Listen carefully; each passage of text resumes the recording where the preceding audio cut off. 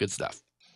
Hi, this is Seamless, and today I'm going to talk about more fun things you can do with Harmor filters. So last time I touched on how you can make custom resonance maps and have it do its own specialized resonance shape and movement and whatever based on that. But another fun thing is that I touched on that I didn't really talk about is that you can do the same thing for the main filter. You can make your own custom filter shapes. And you can do lots of fun things with this. And one thing in particular that you can do is something that someone actually asked if you could do, and that's doing vowel filtering kind of deal. This is not something that I do a whole huge amount of.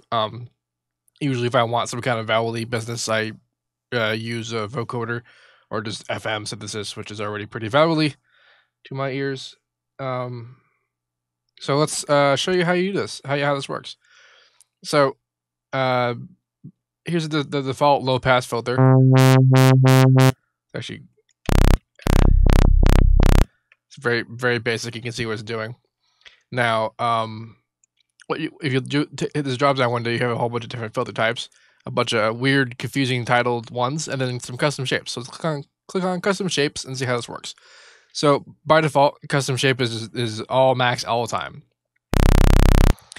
And this will mean that the shape is just whenever you move it, it's always going to be on.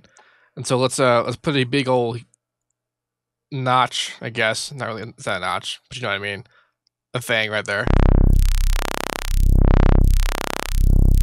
And now we get a shape in here. And now observe what happens if I bring this down. It's it's reminiscent of what an actual low pass filter is supposed to be.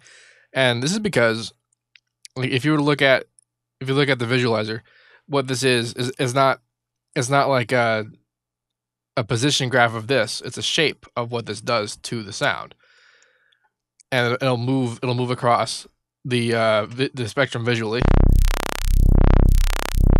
And if you leave it on the bottom like this, as it passes, everything beyond it will be off. And that's how you would do that if you wanted to make a low pass filter. But the part where you do vowel filtering, because you can also make very complex, weird phaser sounding kind of things and comb filters, and you can make them all very precise, and that's a pretty powerful thing in and of itself. But the real funness comes when you mess with this width knob. So you see how we have this shape here, and it's pretty much corresponding with what's going on here. Now, watch what happens when I move the width knob. Oh boy. Oh boy. So that's a lot of fun. KB tracking, before, like I mentioned with the resonance thing, will keep it so that it's in tune with your key motions. So, I mean, it's always the same distance from the fundamental frequency of your note, so that it'll sound in tune when you go from one note to another, or you can keep it in the middle where it's not tracking it at all. It'll always be the same note. For this kind of stuff, I actually kind of like keeping not keyboard tracking, because when I do, I guess actually if I were to do FM synthesis, that's pretty much like an automatic keyboard tracking of the vocal format kind of sound. But in vocodex stuff that I do, I generally don't care about pitch. In fact, one of the more fun things you can do with vocodex is when you have the format movement not coinciding with the pitch of the main bass sound, the carrier sound. So this is extraordinarily basic, but this should give you a pretty good idea about how Harmor's filters work. They're way more complex.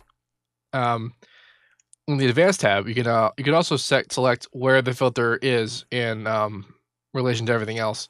You can also put filter 1 and filter 2 opposite of a whole bunch of different stuff. And if you look at here, we have the serial and parallel knobs. So we could say that you have these filters in serial, where filter 1 is going to filter 2, and then it'll pass through all these things first and then go to filter 2. So you can do lots of neat stuff with things in between. This knob here can actually be just a little bit confusing, but if you go into the help file, let's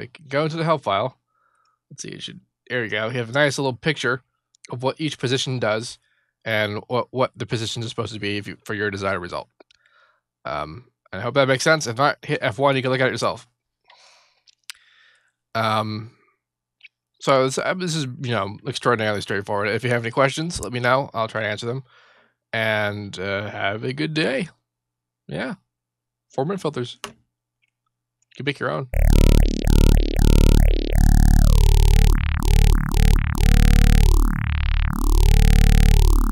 Good stuff.